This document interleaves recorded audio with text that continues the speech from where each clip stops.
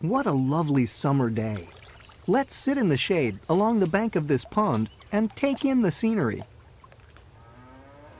Cows are grazing in the pasture nearby.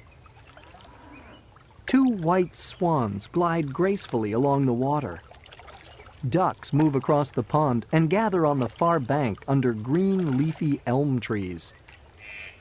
Two fishermen lean over the side of their boat, tending to their nets. I wonder what they'll catch.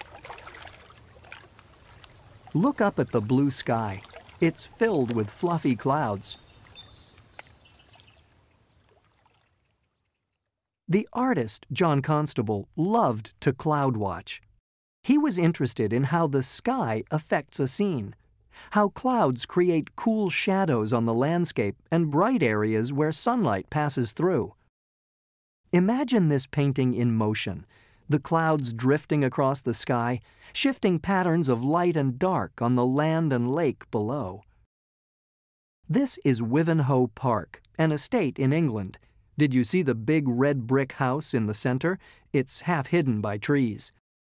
The owner, Major General Francis Rebo, asked Constable to paint this picture. It's his daughter Mary who's driving her donkey cart to the left.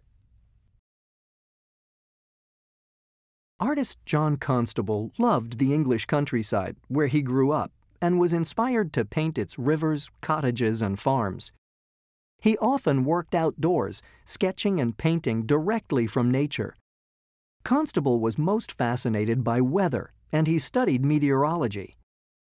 Constable made several sketches of Wivenhoe Park, recording the details of the open and wooded property and the effects of the clouds that floated over it.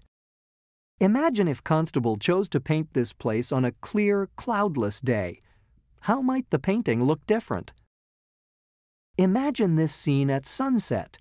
How would it change?